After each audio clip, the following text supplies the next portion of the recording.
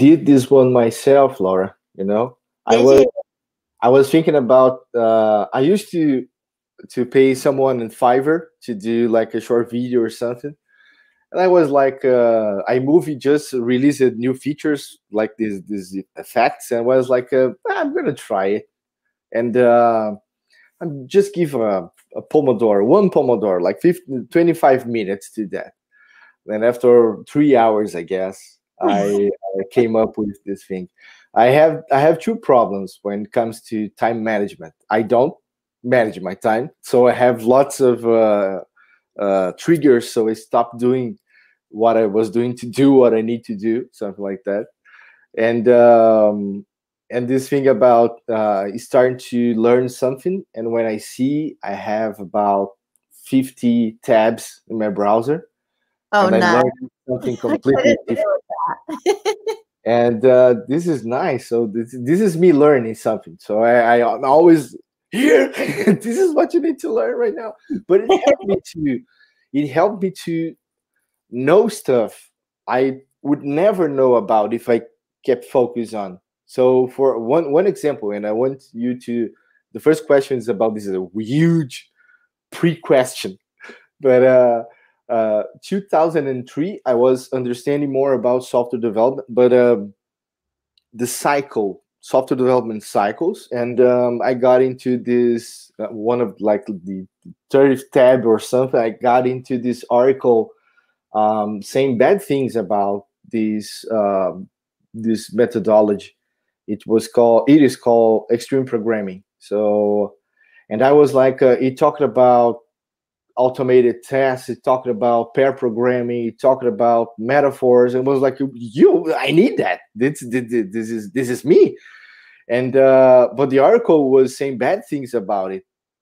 But I was like, okay, so this article is wrong. So I need to understand what is this real deal about it. And every time I learned something about software, um, it was not my focus. So, uh, how software development came to you? This is my first question. Like you were doing something, and, what's this? Yeah. Yeah, no, it was exactly like that. So I was in a job that I wasn't really enjoying all that much, and I was like, I want to progress my career. And I think the only way to do that is to study something. So I was looking around at courses in business analysis, and just an ad popped up on Facebook for like a free 5-day coding course, HTML, CSS. And I was like, oh, I've heard about coding. It looks quite cool. I'll give it a go. And I did, and that just totally hooked me. And yeah, that was it then. I never looked back, really. Very nice. And I was wondering, so I see you do a lot of stuff related to the front end. This is kind of first look first. Oh, I need this. This is me. Or you try it back end or any other sorts of technologies. Yeah, it's funny actually, because I've just started in my first job, and my role is looking after the API, so no front end whatsoever. So it's back end in Ruby on Rails. Yeah, but I do love front end. I love the creativity of it, but I also like back end. I think it's anything to do with code at the moment. I'm still loving it. It's still in awe of it, really, like what you can do with it, and learning new stuff. And obviously I'm learning Ruby now, and it's like the similarities and the differences. Yeah, it's great. I love it. I love the language. I would say that Ruby, I go further. There's a framework, Ruby on Rails, and we have what we have right now in web development because of Rails. So I'm the kind of person that don't let anyone talk bad things about Ruby or Rails, because if you have calm and tranquility building your software right now, using predefined folders with what you need to do on each side of the models and views. It's because of Rails. So it is so cool. But I would say this: you working with APIs and having your specialty as software as a front ender, you can share like this API is not good because if I'm going to build something with this is not good. And this is something I always I would say I'm more of a backender, okay? And I would say to you that I built some really crappy APIs in my history because Yeah. I was not I ignore the experience developing the front end for it. And I started developing in 1996, 2009. Okay, so we were talking like more than a decade after. It was the first time I thought about, I might need to learn more about designing APIs.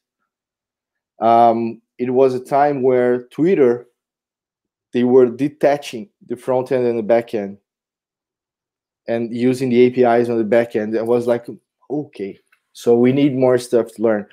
And this is nice. I would say to you that you're going to become more, like a generalist in backend, I would say, if you don't want to, but you're gonna be a much better front-end developer because you know what they know, like Yeah. yeah. I think maybe my love for backend might come through. I might never go back to front end, but I guess you can't say never, can you? Never, never. Um, I would say another thing to you. I never left an ability I got behind. So yeah.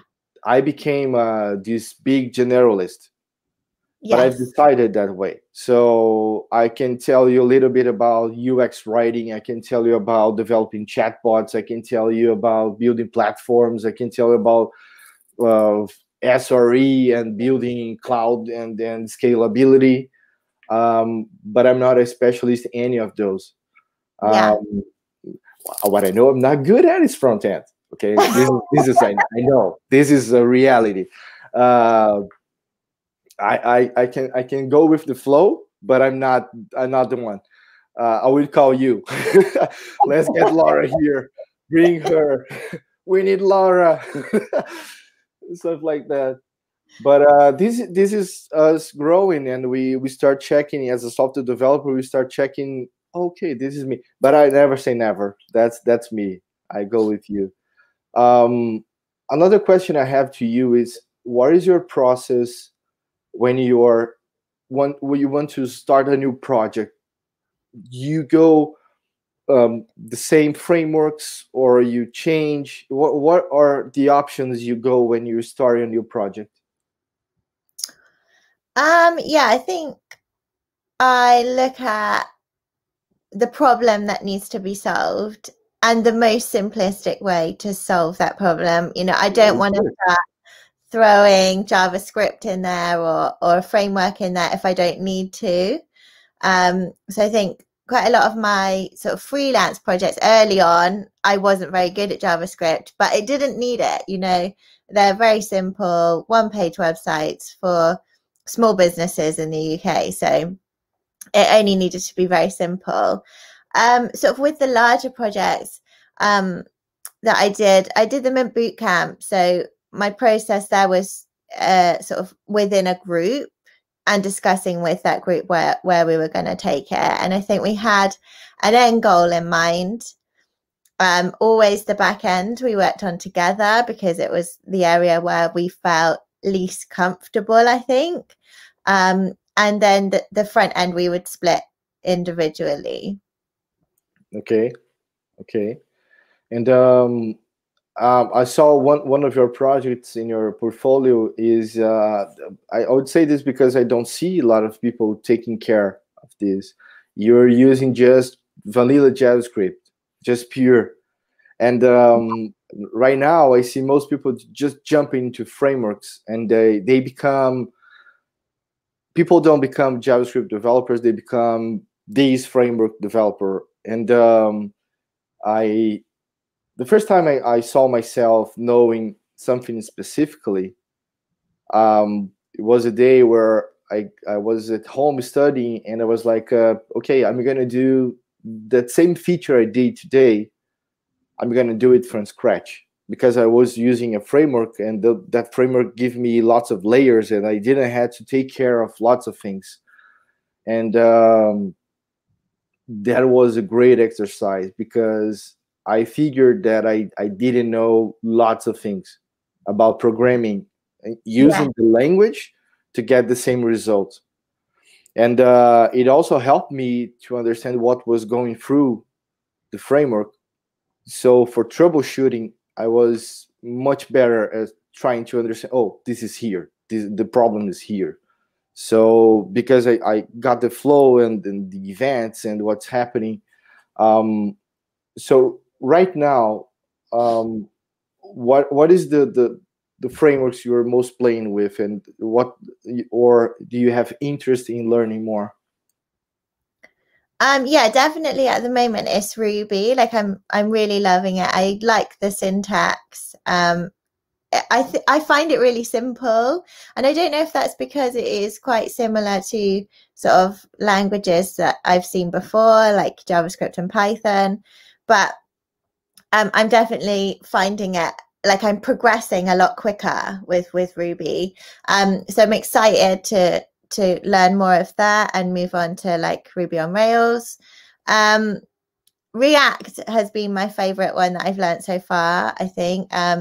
So we went through at bootcamp, vanilla JavaScript, and then on to React. And I think, like you said, it was much easier to understand like where it was going wrong, or perhaps what I needed to do with my understanding of JavaScript. And I think if you jump straight into a framework, yes, you will be able to do it, but whether you'll be able to unpick it is another story, I think, if something goes wrong.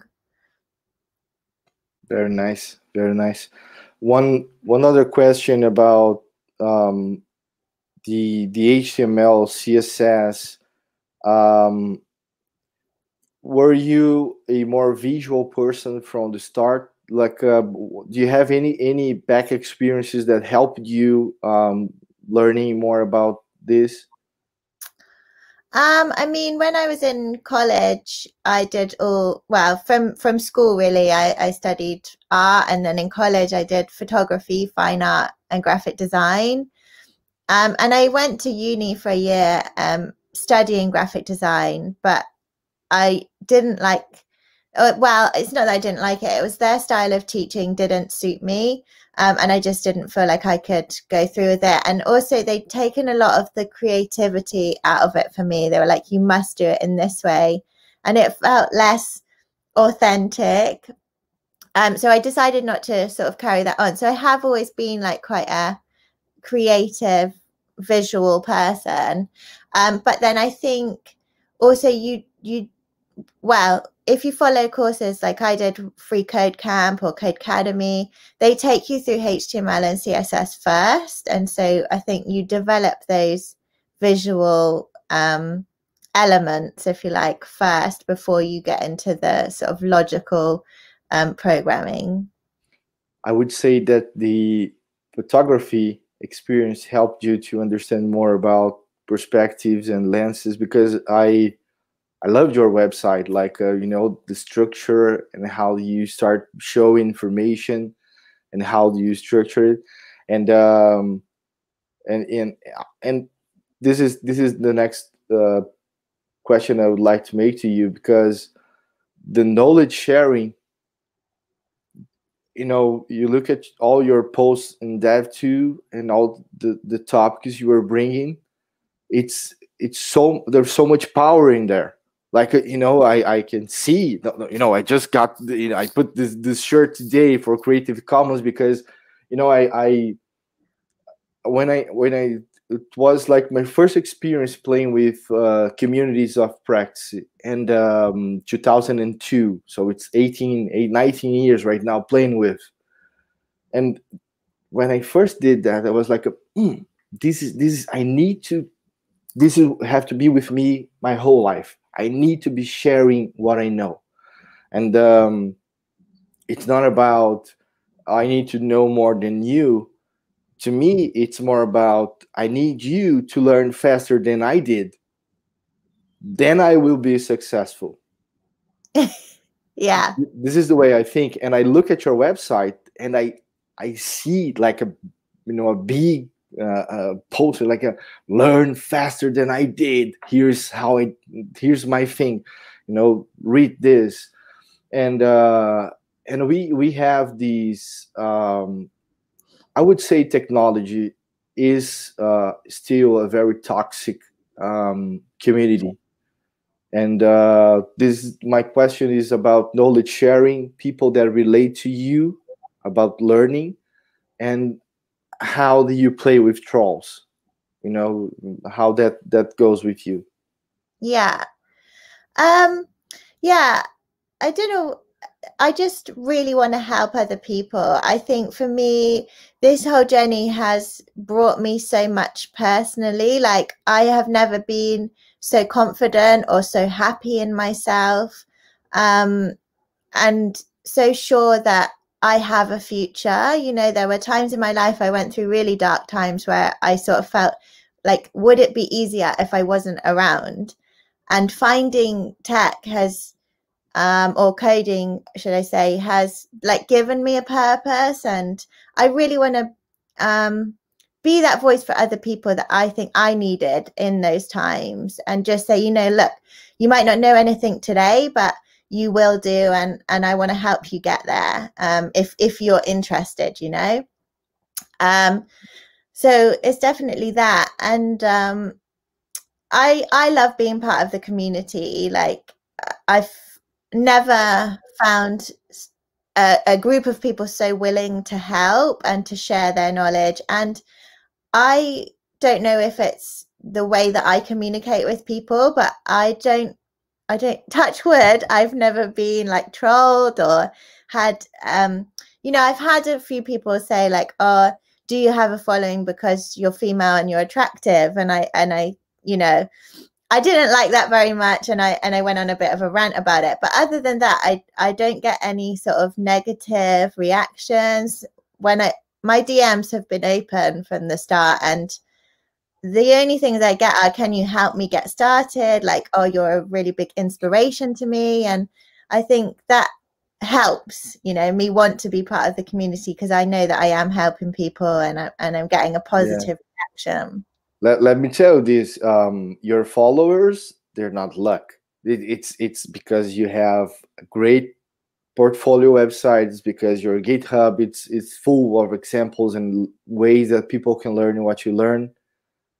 This is not luck, No, I don't think it's luck. I think it is hard work. But I think I would say that luck was that you had that photography, that you dropped the courses where you didn't like the way the teacher was teaching you. That can be called luck. Yes. Because those choices made you become what you become right now. Because you could be like inside this bottle, and this is Laura. She's a person that always said yes to teachers. But yeah, for sure. And I saw you sharing this about the learning process and teachers not helping you to develop your creativity. I have another project here in Brazil that we call, in English would be called uncan people, getting people out of cans, because I saw everybody looks like the same. You have to learn this way, and I want people to become who they are. And they were something at some point, and someone said, no, you have to be square. So let me be, you have to be, okay, now you fit. Now you were good to go, because you were just like everyone else. And this is not how we play, because I don't know when I have lots of privileges in my life. Like I never had to pay for, yeah, well, last year I had to pay, but for during 3 years I didn't have to pay for my college. You know, my parents were able to pay it for me. I'd have zero you know, issues about money, or not the richest person, but I never had to think about what I'm gonna eat today or something like that. So I had lots of privilege. I'm a white person. I am tall. You know, there's a lot of, nobody will can stop me on the street saying, "Oh, what you doing?" No, never. Um, so I got to understand more about those privileges, and like, okay, how do I, you know, help people to grow faster than I did? And this is not about you know, understanding that okay, you got something, now you share, and you share much more than you got, and you never stop sharing, because there's always going to be someone there needing your information, needing your knowledge. And it's not also about to get something back. You Mm. don't wait that, you just share. And if it relates to someone, some when, you know, because this is something like I saw a post from you, there were, you know, more than weeks, months ago, those related to me. And that's nice, because it's Daniel right now learning more about you. You know, I don't know how do I get to your profile, but someone from my followers liked something from you, and I saw, and I clicked on the GitHub, and I saw on the website, I gotta talk to Laura. You know, I have to ask her about her process to learn, to share. And this is my next question, like what is your process to build your content? Like do you have something pre-scheduled, or you're just living and documenting what you're learning? What is your what, and I would like to you to zoom in the process to create your portfolio website, Okay. because I help lots of people starting software development, and they are always going to build their profile website and their portfolio website. It's always in the future.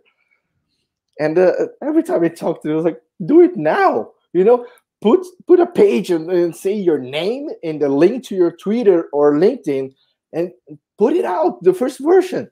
Do Yeah. it.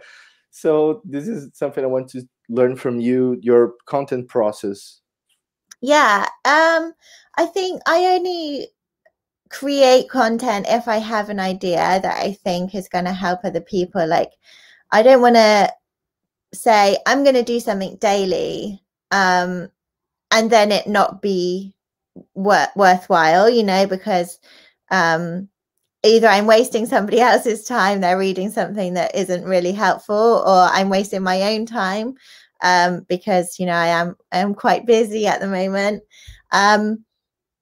So yeah, I only do it when I've got an idea that I think is going to help or inspire other people. And then I'll just sit down sort of in a day and produce something. I think my portfolio, it was my, I think, third or fourth attempt. Like, I'd had early portfolios and I kept changing it, and a week later I was like, oh, I hate it, I think it looks really ugly. So yeah, I think it was actually my fourth attempt. And obviously I went to boot camp, so their careers team were quite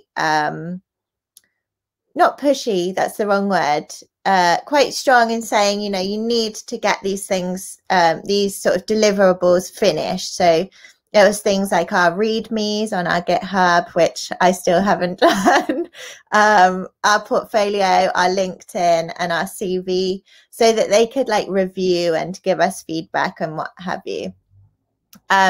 So I was like, right, I'm going to sit down today and, you know, make a start. I decided to do it in React because I was still learning, and it was my well, it still is my favorite, I think. And it just didn't go well from the start. And I think in the end, it took me about a week of getting up, and I would wake up in the middle of the night and be like, oh, I know how to do it now. So I'd like run to my laptop, like change it again. Yeah, with my portfolio, I just wanted something different. I can't remember his name, but there's a guy who's got a portfolio, and it's like a browser game through his career history and stuff like that. I'll try and find a link and you can share it on the channel. But very nice. Yeah, it's a really great portfolio, and I was like, that is so different, and you know, really makes him stand out and makes you want to learn more about him. And I was like, I want to produce something that I'm proud of and that I won't look back on in a week and be like, oh, I don't really like it, or I can see some UI issues and they make me feel uncomfortable, you know. And I had this sort of mermaid idea from my personal statement, which was something I came up with sort of through boot camp. We were talking in boot camp about personal brand statements, and I don't know if I just didn't link the two together. They were like, you need to write one, it needs to be this, that, and the other. Here are some examples. And I was like, God, they're so boring.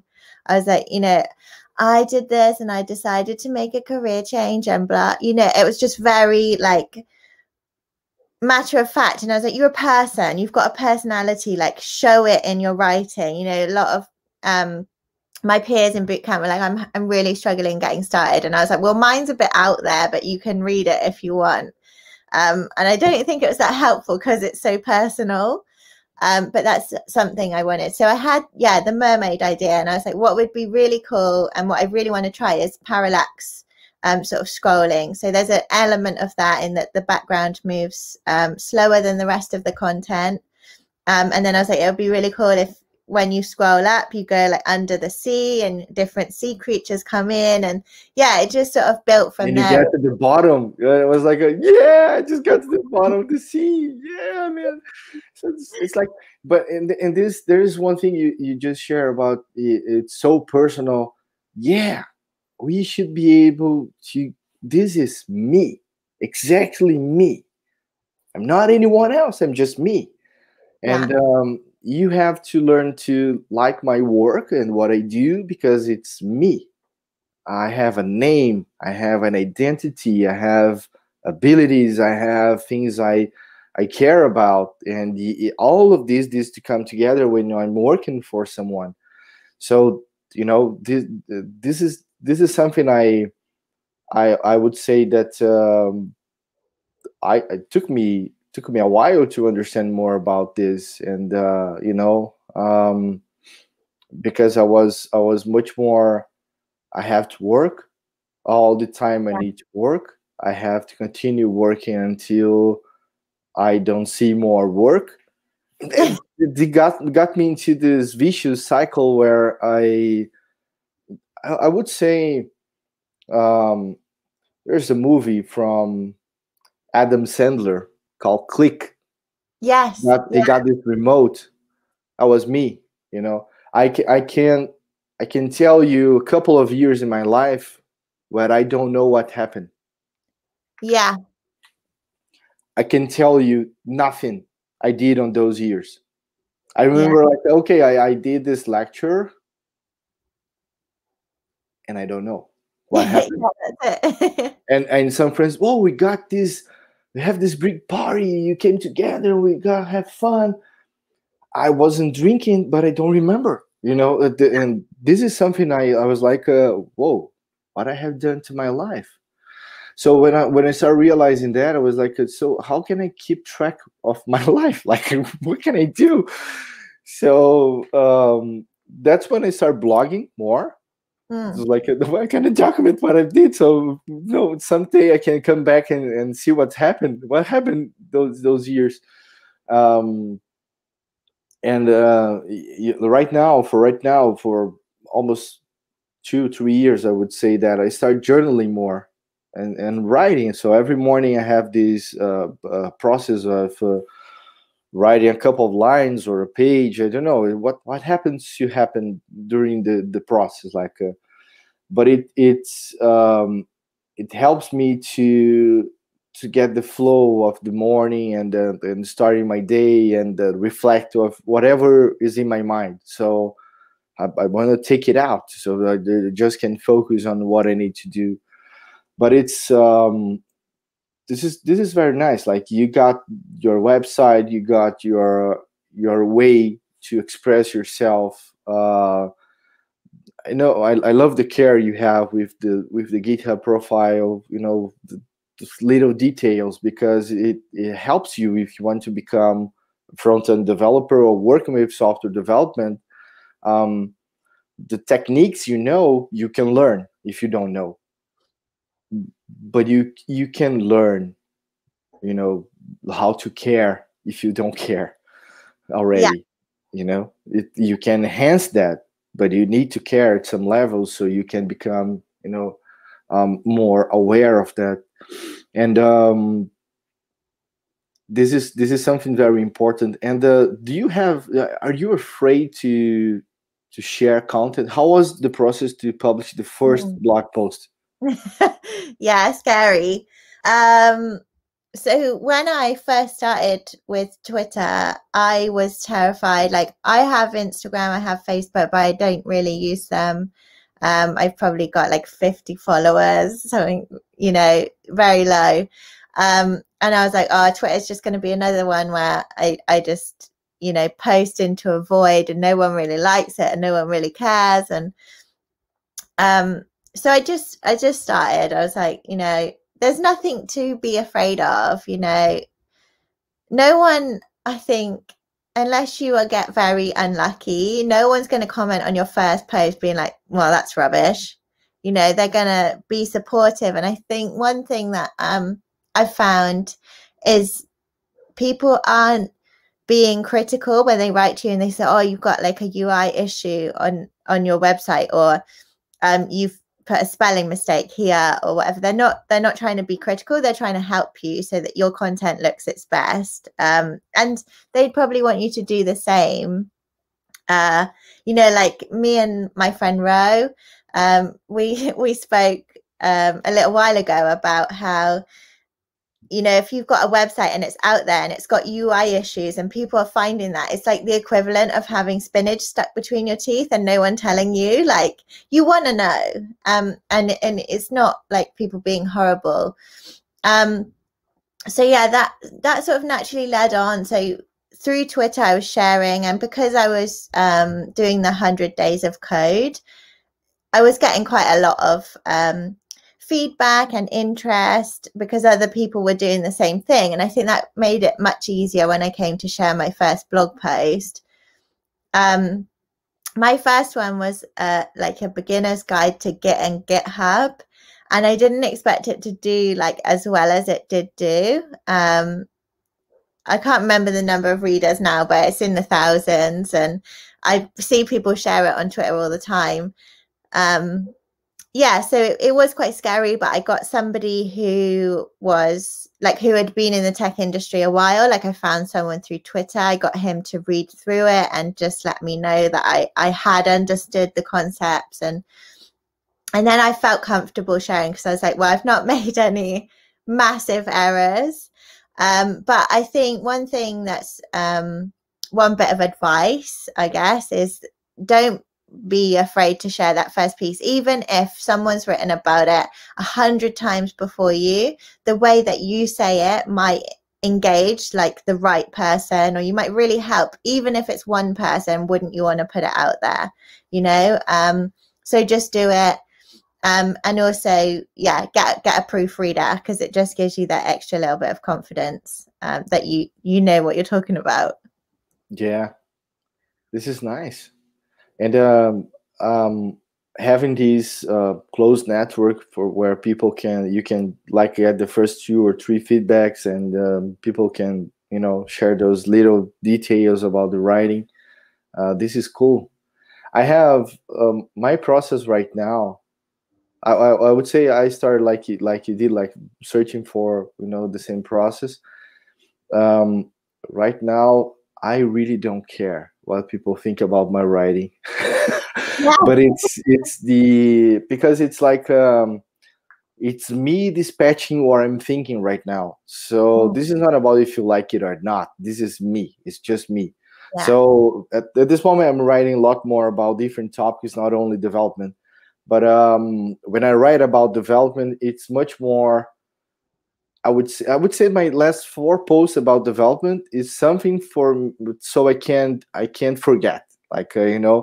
uh, I always forget about how do I amend a commit on Git. Okay, I put a blog post on this because I never want to forget the line about how they do it.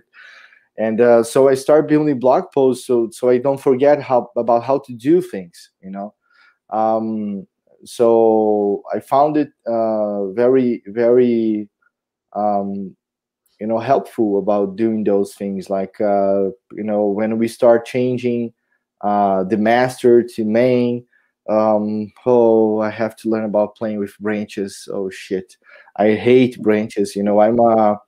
I am a trunk based development lover, Yeah. so Yeah. it's always on the main, and every goes ready to production if they need to. This is my thought process. And so okay, I have to learn how to change branches and how to play with it. So I'm going to write about it because I'm never going to learn again how to do it. um, so I do this.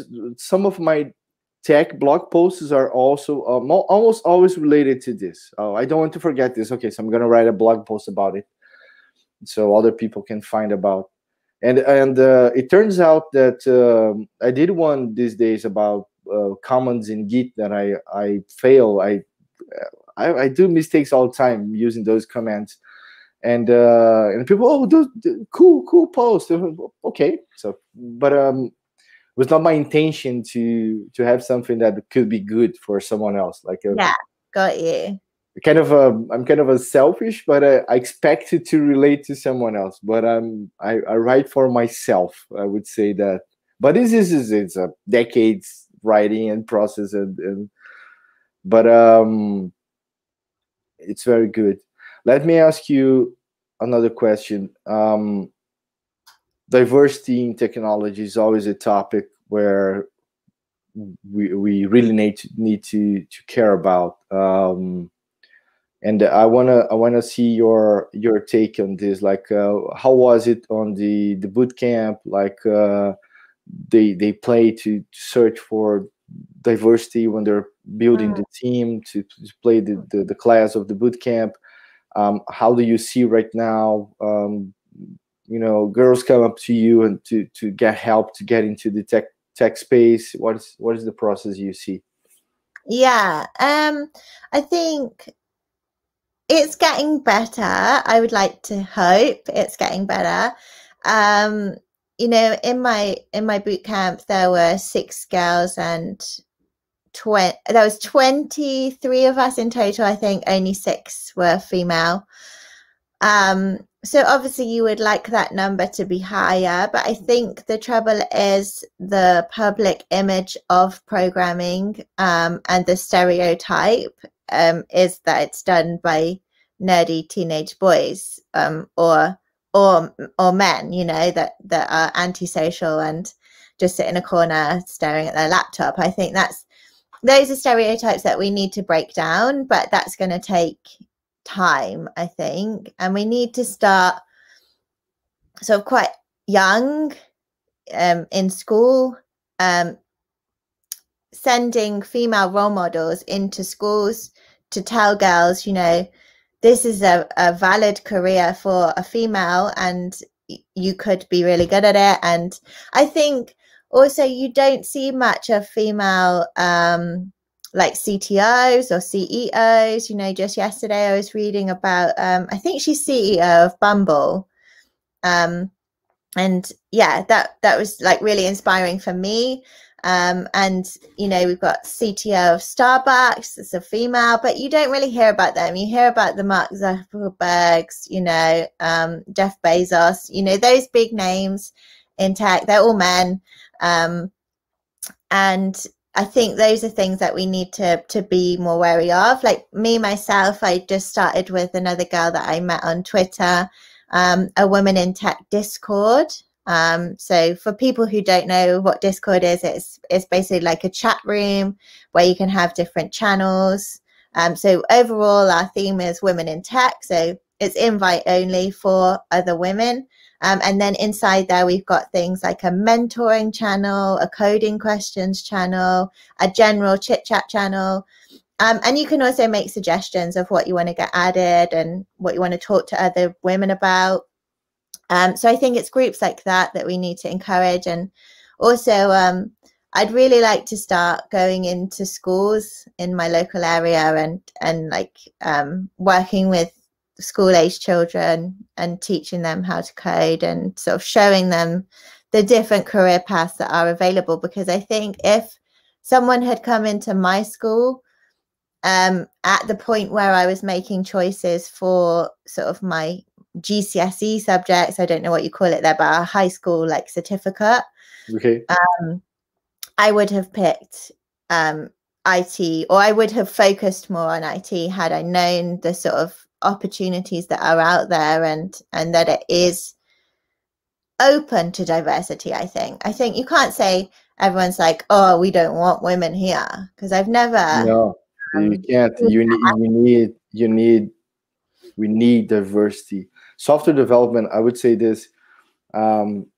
We see software development as coding, but it's just part of the problem. Like you said, when you start thinking about a project, you start by the problem. Then after you know the problem, you choose what you need to solve the problem. To me, that part is the best part, you know. And the coding starting process is awesome. I love that. But when it gets repeatable, I want to jump to another project. Like when I see where it goes, I can see the final line. I'm okay, Yeah. you know. So there are some things I do to make it more valuable to me. Like first task I do in a project is the deployment. So okay, deployment is working. Okay, so now it's always maintenance of code, like just enhancing the code, and it's ready to go where it needs to go. One other thing I would like to talk more about is this stereotype. This is something, because I would say that esports also you get, oh, it's just for men and something like that, but having the safe space for the Discord, like the Discord for women tech, you get a safe space where people can come in and understand what's happening and have other people to chat and learn and get some more reference about life and work, and get ready to go to the wild, I would say, you know. But it is very important to know that you have a place where you can go and you can share what you're feeling and get help, real help. So this is very important. I would say if you ask me 7 or 8 years ago, I would say to you that I would not wanted to see specific groups of women. Like I would want it to, let's make it happen, the real diversity. But after a couple of years, I was like, okay, we are toxic. Yeah. You can start bringing this whole group together, but at some point, someone will come in and boom, and you know, oh, we were building this for 2 years, and something happens, and you know, it becomes to be not cool. So I was like, yeah, now I understand. You know, we need to create safe spaces for building trust, and then you're ready to go and play against, I would say that, those people, or even learning not to listen. That would be something even cool about these. But I agree with you. We are getting more aware of the need to listen and the need to make sure that we are building, also building safe spaces inside companies.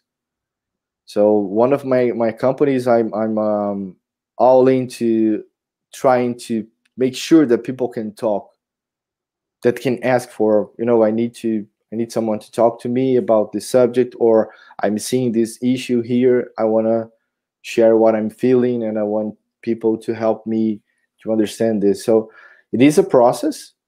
Yeah. And I say that I would like to understand your view of this, point of view of this. Like, before diversity, I want to see us talking more about openness. Yeah. Because otherwise it's just to be like employee branding, and we are not tackling the real issue, Yeah, definitely. I think like I'm a really open person. Like I'll share pretty much anything with anybody. People have said to me in the past, like, whoa, you're like too honest. And I think, yeah, like honesty does still make us feel uncomfortable. And I feel like we need to sort of shun that idea that it's uncomfortable to be honest and be open. Like, if you're wanting to hide your practices, then probably they're not good practices.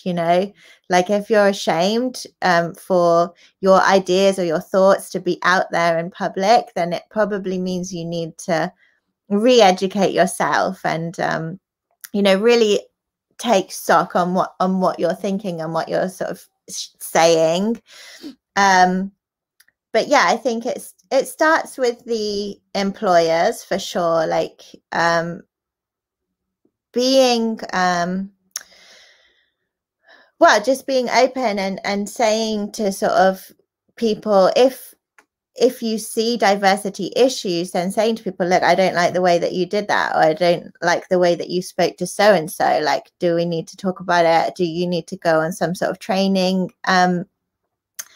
And yeah, just basically making work a safe space, full stop. Like no one should feel comfortable. We spend the majority of our time at work. And I would hate to think that people, well, I know there are people that go to work every day miserable, but if we can, do something to make it better for everyone, I think that's something that we'd all want to do, I'm sure you wouldn't want to sit there knowing that your colleague's miserable.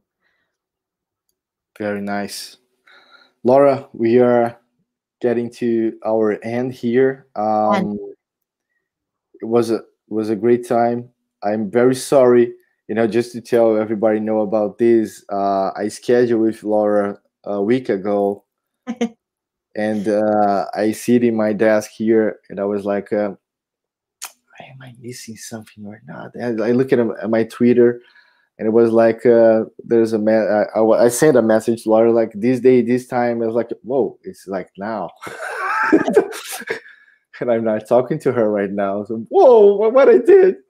And I have scheduled to myself like a week after, and I was like, Laura, big failure. But here we are. So I really appreciate the second chance you gave to me, like for us to have this conversation. And I just wish you success in your life, like and that you can inspire other people to share content and to be who they are. Yes. Yeah. I hope so. It's very good, very good. So there are links in the description for Laura website, Twitter, GitHub. So go follow her and learn from her. One of the things, Laura, I would say to people that are starting software development, you have to read code a lot. Read code more than you write code. Yeah, definitely. It's the best place to start. And copy, like fork, a repository from Laura, run it, see it running, see it working, change it, and start from there. So the remix is the biggest thing to do to learn. At least my point of view is the way I learn. Like I copy, I change a little bit, and I saw and I get it. I'm gonna do it myself right now. So it's the the whole process going on. Laura, thank you again. No, thank you. It's been great. Really nice to meet you. Okay. Bye-bye. See you. Bye.